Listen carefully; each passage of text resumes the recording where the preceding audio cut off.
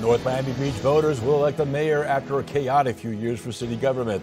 The incumbent was elected in a special election after the former mayor was arrested. And his challenger is a commissioner who has actually boycotted several meetings. Local 10's Glenna Milberg has a profile of this race.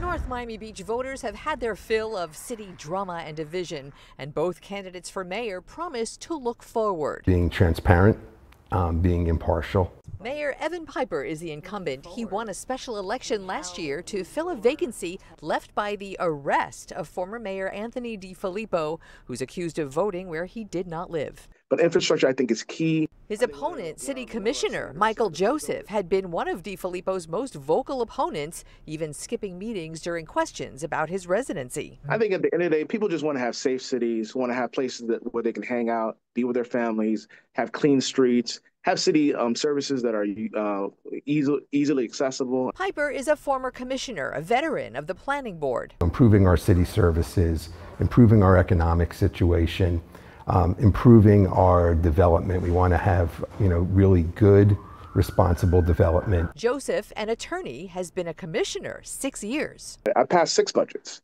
and through those 6 budgets, we've been able to increase our reserves substantially. We've got over close to $30 million in reserves, and it continues to grow. We were able to hold raising taxes this year. This election marks a potential new beginning for this 100-year-old city roiled by identity politics and past corruption. Not everybody is someone who could pull everybody together and unify them, which I believe that I've successfully done. The mayor here is 1 vote. There are 6 commissioners, and 3 of them are actually also up for election. So voters here decide whether and how much they want change. I'm Glenna Milberg in North Miami Beach, Local 10 News.